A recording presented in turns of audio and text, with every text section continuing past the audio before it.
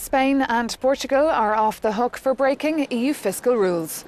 The European Commission decided on Wednesday not to sanction the two southern European countries for having excessive budget deficits in 2015, opting to give them more time to get their houses in order.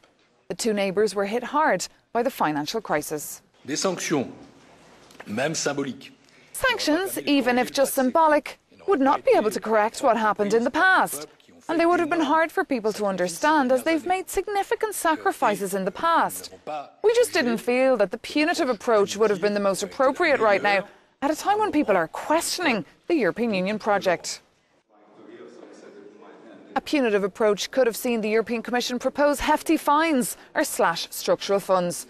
But with the EU facing multiple crises, including excruciating Brexit talks with Britain, there was no appetite in the room to draw negative attention to Brussels.